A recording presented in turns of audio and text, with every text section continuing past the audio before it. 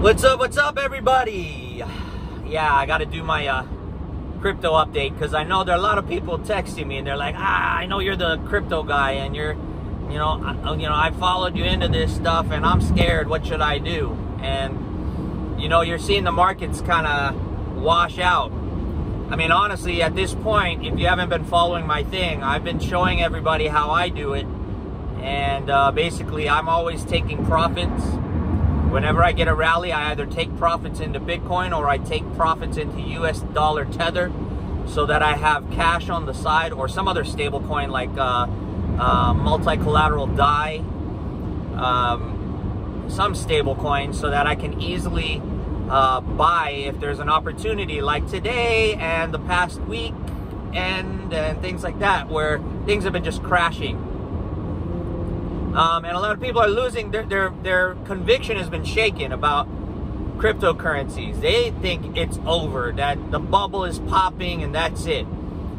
Yeah, you know what? Everything has a bubble in the way people invest because a lot of people get into it and they don't know what they're doing. They see everybody else is doing it and they really don't know anything about the asset. They just get in and then they're easily shaken out or scared out.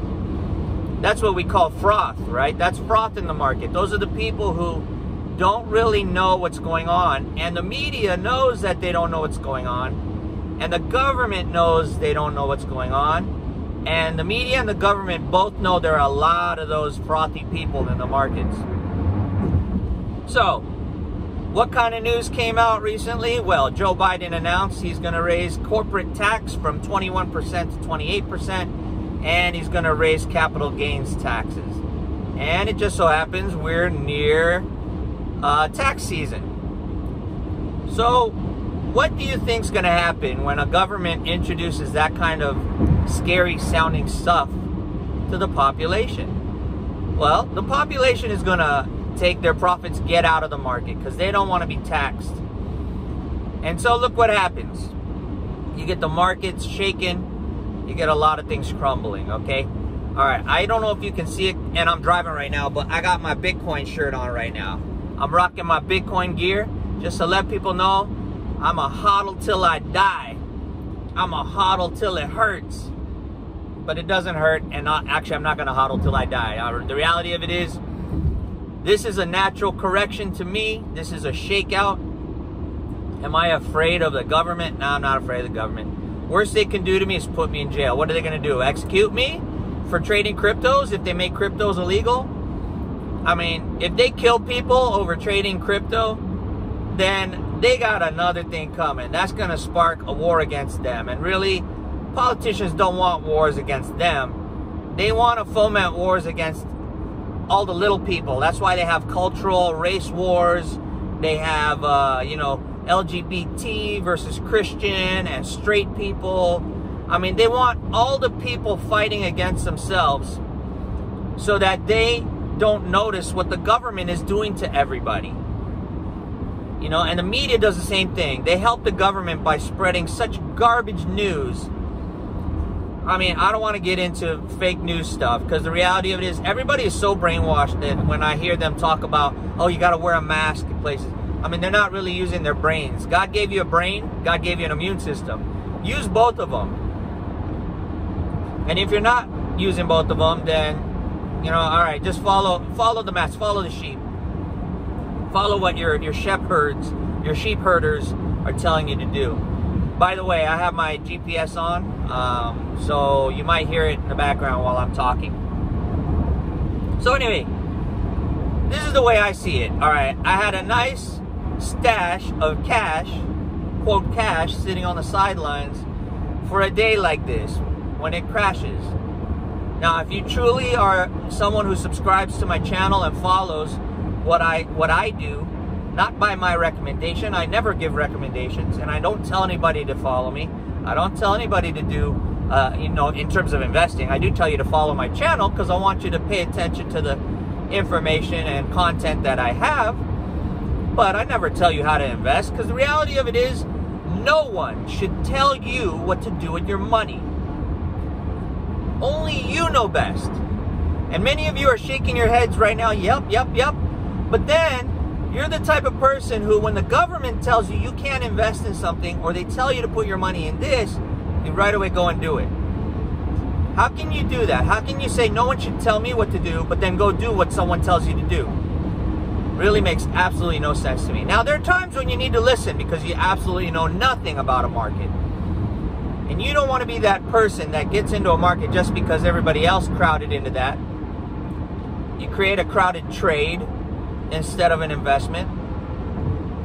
And then when the nearest FUD, or fear, uncertainty, and doubt comes along, you're easily shaken out of the market. You really create headaches for people like me who believe in the investment, whether it's technology or commodities or precious metals, which are commodities, but they're money also, in my view, even though the government has really taken them out of the monetary role. They're still money, because the government wanted to be able to manipulate money, or what people consider to be money, so that they could easily take from everybody. You know, I want to get into taxes real quick, because this is a part that bugs me. They give you a stimulus, right? You people agree with what the government's doing? All right, you got a stimulus check. They inflate the currency. That stimulus check they gave to you, they're going to tax because that's income.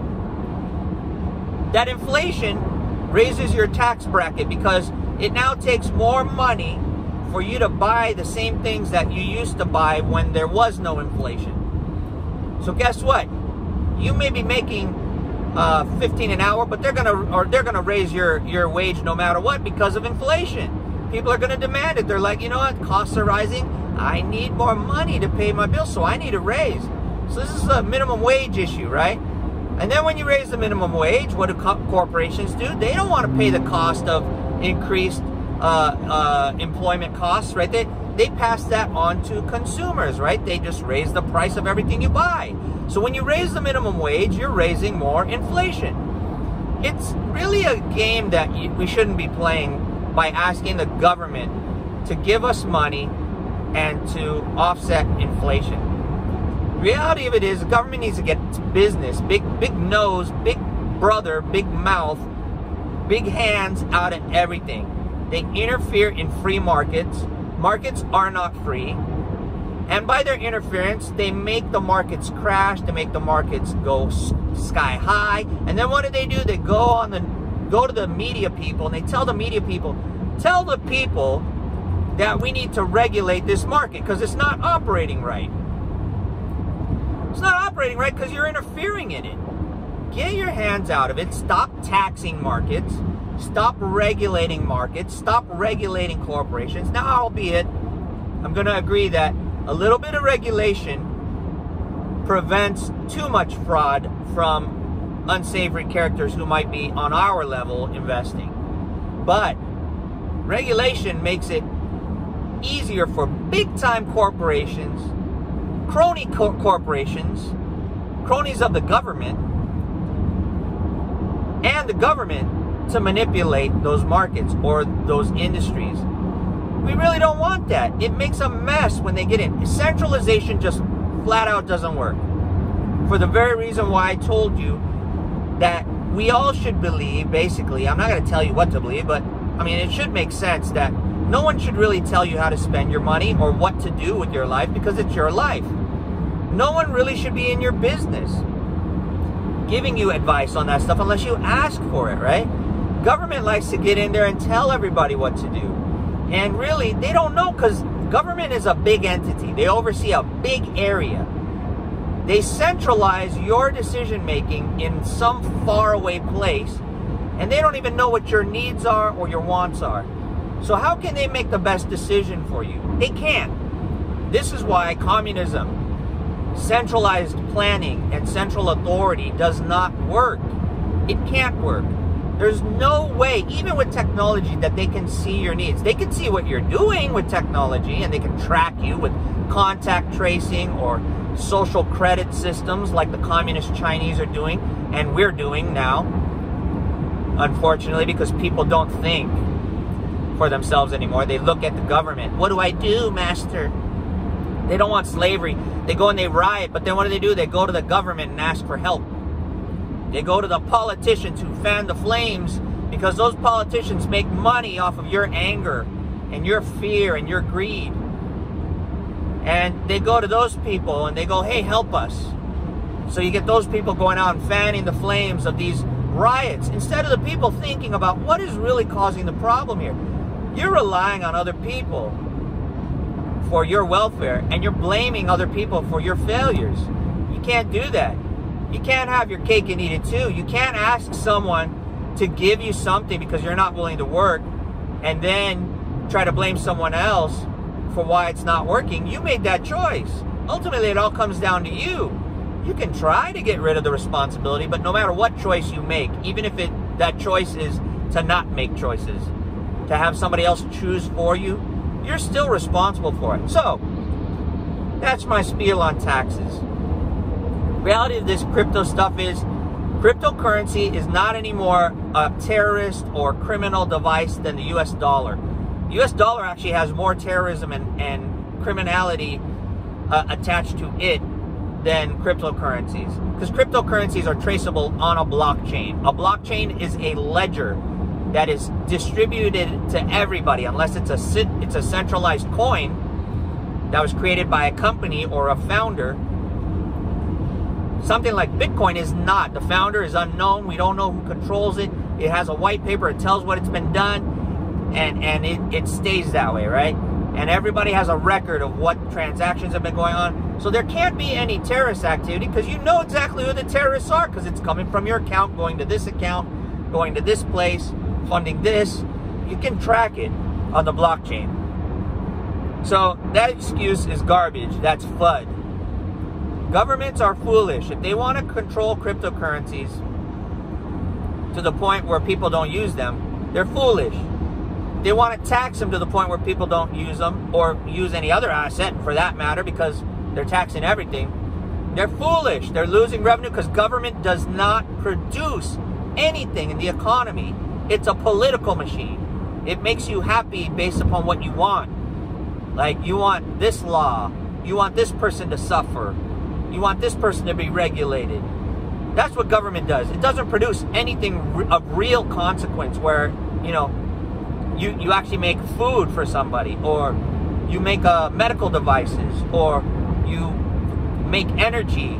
No, government doesn't make things. They can take your tax dollars and subsidize or support those things, support companies or people, individuals that actually make those things, but the government itself does not make those things. And if they nationalize those companies, like a communist country does, where it becomes a command economy, where they take control of companies, then you get failure. Look at the airports. You know, look at the auto industry. Obama administration went in there and bought out those things when we were having the crash during his administration. He went and he bought out solar, right? Subsidizes solar. A lot of solar companies went bankrupt. And if you're the right type of solar company, you can come in upon the bankruptcy and failure of those other companies, buy out the technology that those companies produce, and you can make a hefty profit because it really costs you very little. You bought everything on sale, kind of the way what's going on in crypto. I personally believe crypto is money of the future. I also, from a religious standpoint, believe that it is the mark of the beast eventually. They will shut you off because they contact trace everyone, they social credit everybody. They at some point, they're going to be like, you're not doing what I want, I'm going to shut you off from this society. And they'll just shut off your crypto accounts. So right now we have a great opportunity to buy in cheap, ride it up, which I believe is going to have a very big retracement back to the top eventually. And then get out. Get out of crypto. I like Bitcoin, but I think governments just can't resist interfering in things. That doesn't mean you shouldn't invest in them now or speculate in them now, but you should have some crypto holdings. I'm not recommending that. I'm just saying, for me, I'm talking to myself, basically out loud. You should have some crypto holdings just because it has performed better than anything else until this last couple weeks. I mean, nothing goes up forever. Everyone used to say that about real estate. Real estate goes up forever. And what happened in 2007, 2008?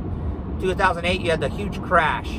And it continued on for a couple years after that. And then now we've got, again, the exact same GameStop, AMC type speculation with derivatives and the government interfering and buying assets that they shouldn't be buying because they're trying to make markets look artificially healthy so that the economy looks artificially good for the administration who's in charge right now.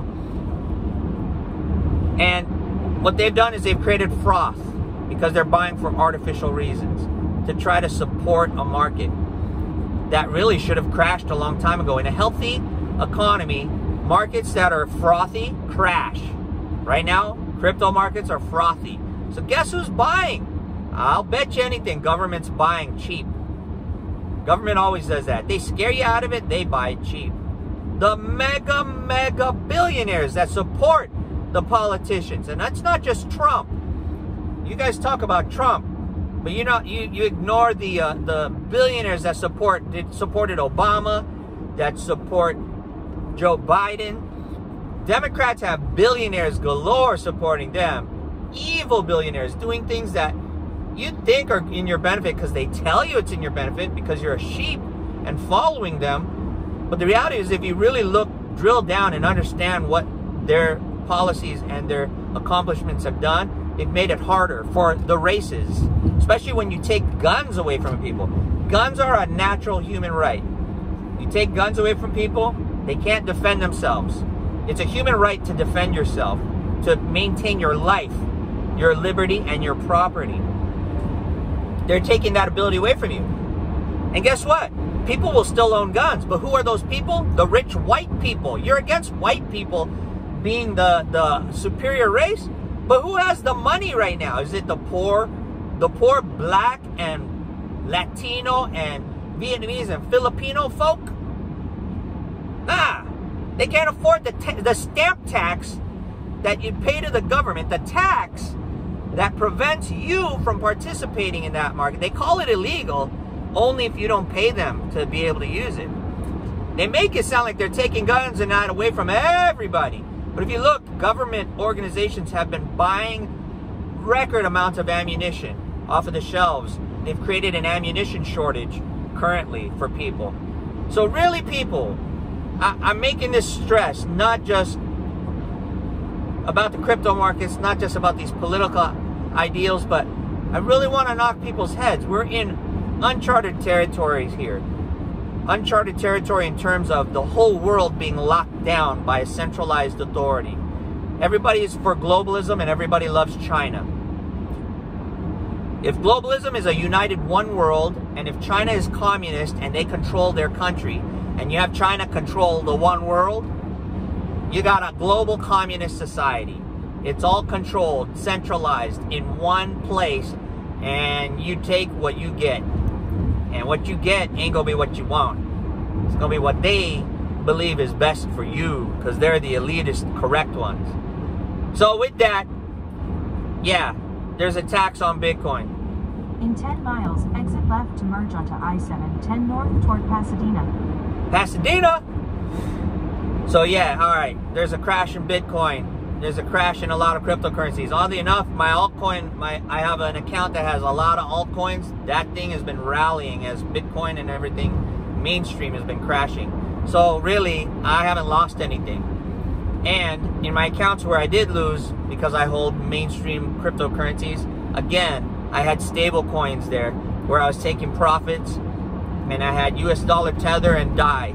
And I have now used those to atomic swap back into many of those assets that I believe now are great bargain prices. I've also started trading more options as a hedge. So, futures as a hedge. So, now I'm into the future contracts, which I'm loving it. I used to do that stuff with the commodity as a commodity specialist. So I'm getting back into the old days. So far, I've done a nice job of multiplying some of my Bitcoin, just trading. As I work at night, I do up and down trades, swing trading. So, am I asking you guys to do that? No. Am I recommending you do that? No, absolutely not, especially not with futures and options. If you don't know leverage and you don't know markets, really just stick to cash if you want to invest in something. I don't recommend you invest in anything until you learn it. And that is a recommendation. If you're going to get into something, you might as well learn it. Don't go in there with the false hope and the gambler mentality that you're just going to make money if you throw it in when everybody else is. You really got to know your market. Sometimes you get lucky and you make good money. But the reality of it is you can't just blindly follow people, especially like me. I just give you hints at what to look at. You got to go in and learn for yourself. I try to give you those key nuggets that make you want to learn and educate yourself. And when you educate yourself, then you can participate as a professional. Even if you're not in the profession, you're doing it for yourself, you can make gains like a professional. And with that, the lights are going out. I'm driving. I don't want to get distracted too much by this. I still need to get where I need to go. And I got to follow my GPS. So I just love you guys. I want to make sure you guys understand. You don't realize a loss unless you sell. You don't realize a tax liability, a capital gain, or a capital loss unless you sell. So if you can afford to do it, if it doesn't break your bank, in other words, you can pay your bills still without worrying about your assets, just forget your crypto. Just let it sit there until you read in the news or hear from somebody that, man, those crypto markets are on fire. Then you go back and check it. You know, because they're bound to go up again. They're bound to recover because it's not a useless technology. It's an innovative new way to do money. And honestly, our monetary system is obsolete. It's an old way of doing things. So it needs to be upgraded. All right. With that, the darkness is setting in. It's lights out. I'm going to end this video. I love you guys. If it's your first time, hit subscribe. If you like this, hit that like button. Make sure you hit that bell notification and set the selection to all so that you get all the videos that I may post in the future. I don't do it regularly because I just don't have the time. It's a crazy world and I'm trying to secure my family and my life. I just put these videos out to try to help you guys if you're trying to do the same. So make sure you hit that bell notification because I regularly post and at least you'll get a notification amongst your other channels that you subscribe to of when I post a video. And most importantly, if you like my videos, share this information with people you believe can benefit from the information that and content that I provide to you. And if you want to support me in some way, down in the description below, I have links to affiliates that I support. If you see something that you like, you don't have to buy it, but if you need it, buy it, and I get a little cut from it. And I have links to my crypto wallets where if you want to donate crypto to me, I absolutely appreciate all and any donations I get and might get in the future. And I also appreciate your support in following me right now. If you listen all the way through, I tend to have the gift of gab and I talk a lot, but hopefully you benefit from it. Hopefully it enriches your life and your soul, and your spirit, and everyone else's life and spirit that you share this with. And I appreciate your continued support. Until next time, stay safe, stay healthy, God be with you, and I love you. Peace. I'm out.